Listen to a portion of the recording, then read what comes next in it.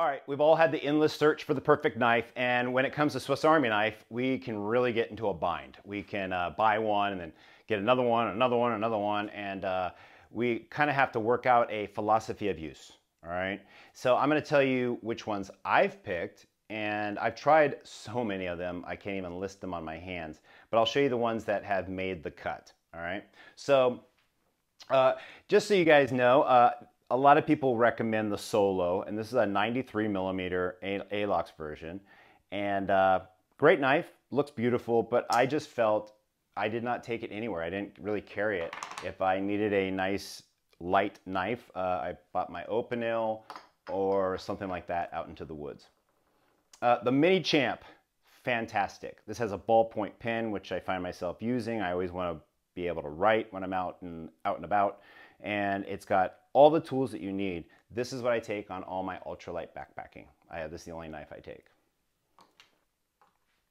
This is a Bantam, my favorite. It's small, it fits right in my wallet kind of thing.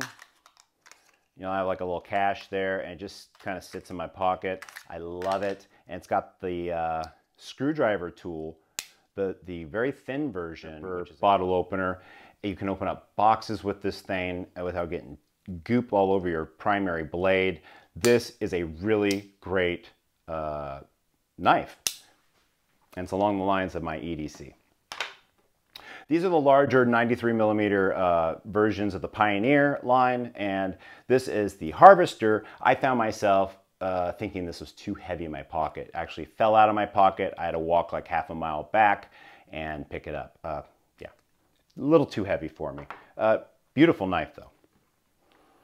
This is the Ranger. This is my version that I've actually upgraded with different things. The Ranger is a good knife. Why? Everything on either side of it has the pliers in it.